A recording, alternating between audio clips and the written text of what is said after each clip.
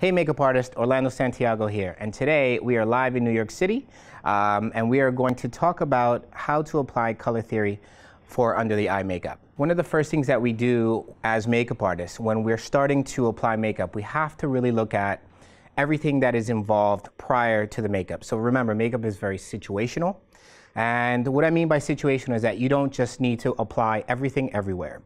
If I know that she has great skin, and this is my model Linay, by the way, and if I know that Linay has great skin and I really don't need to do complexion everywhere or use too much product, then maybe I'm just going to focus on the areas that may need a little bit of coverage or neutralization or color correction. And then the rest will fall in place. So in this case, we're going to use the color wheel as an example.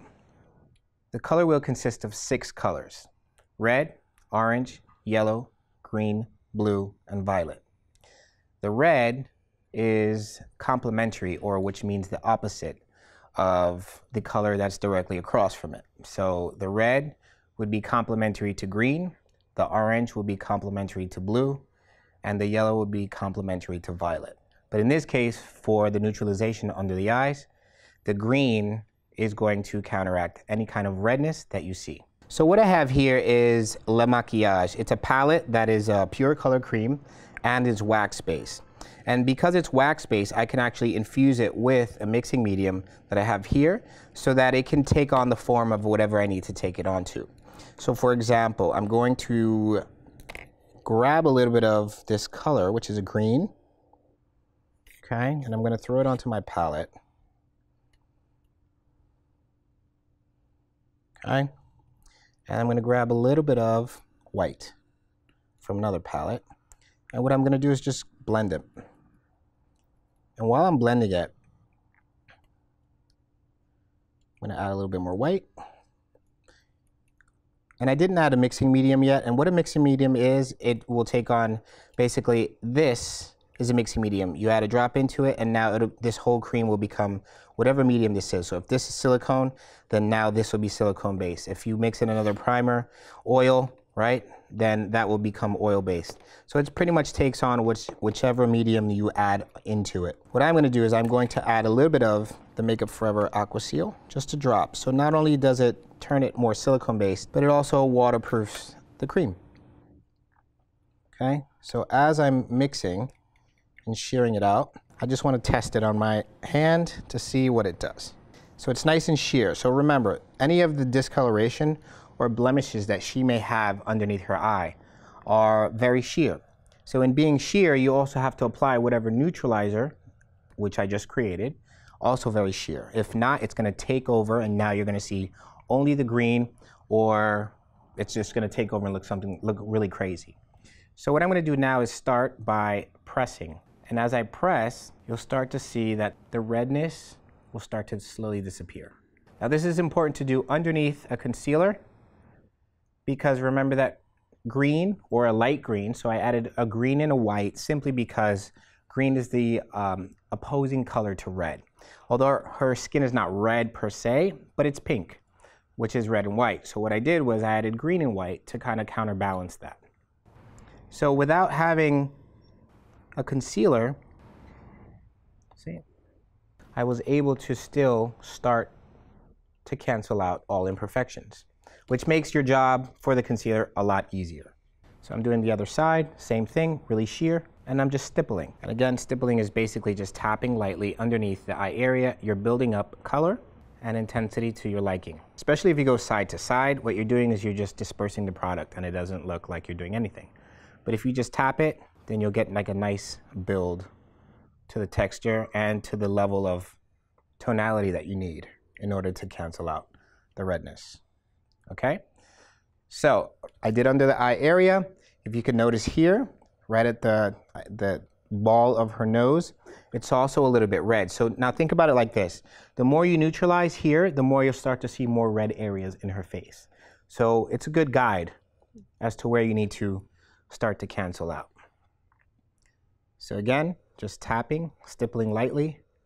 And I'm not trying to take away or make everything look green, but what I am trying to do is take away those areas that are just kind of are showing a lot of redness. Now, what happens if you apply too much green? All you have to do is take another dab or a dot and just place another dot right here, okay? No color added, just a dot of the solution. Go back in with your brush, saturate it, and go right over that area where it was too green. What that does is by adding more liquid, you're dispersing the product and it thins it out even further. So you don't really lose the intensity, but it makes it more realistic and more sheer and less green. Okay? And because it is a waterproof, or basically what they call aqua seal, it's designed to set itself, no powder needed, which is great because then you don't have to add another layer from green to then powder to then go back and put concealer on. Kind of doesn't make any sense. So the fact that this dries by itself, which is fantastic because then you can go back and you can just now apply your concealer as is. See, as I'm tapping and tapping and tapping, all the redness is slowly disappearing. Now, actually, if you think about it, I really don't need a lot of complexion. I don't need a lot of foundation. I don't need a lot of concealer because most of her skin is already neutralized and color corrected, so that now I could just put a lightweight, either a BB cream, really lightweight moisturizer, or tinted foundation, and that's pretty much it. That makes my job a lot easier now. Now I can go back with a complexion-based product, cream, foundation, liquid, whatever I choose, okay? And pretty much just work from there. So what I'm gonna do is use my really expensive spatula from the corner deli, and now I'm gonna go ahead and use this cream as my concealer slash foundation. Again, she has great skin, she doesn't need much. So I'm just gonna go ahead and put a drop right next to it. And if you notice, I'm sticking with the same brush or same size brush. It's an area that's real small. I don't need a brush. And actually for this type of work, I actually like to go in and be a little bit more detailed and more specific. Sponges are for larger areas and they also absorb a lot of your product. And I'm just gonna go ahead and tap.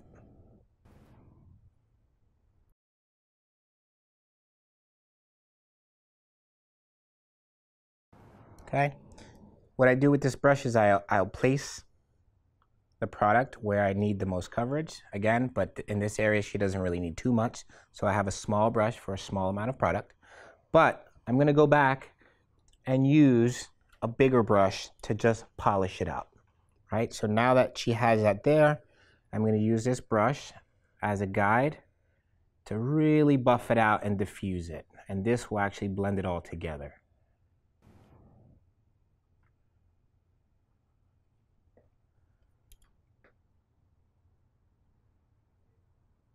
And what this does, this brush actually just is designed to soften the appearance of makeup.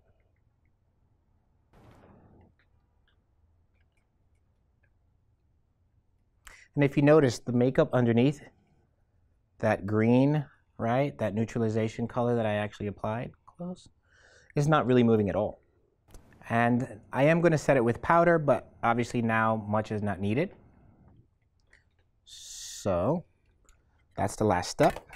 You want to make sure you set it with a really good powder. One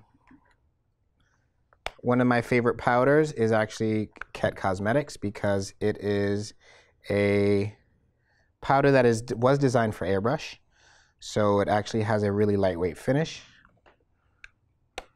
And I'm just going to really press it into those areas that are high shine, such as forehead, T-zone, and perhaps over the nose, underneath, just to set the concealer. But I'm going to leave areas such as the cheekbone and other areas alone because I want that natural shine to come through. So it's just primarily to set my makeup. And there you have it.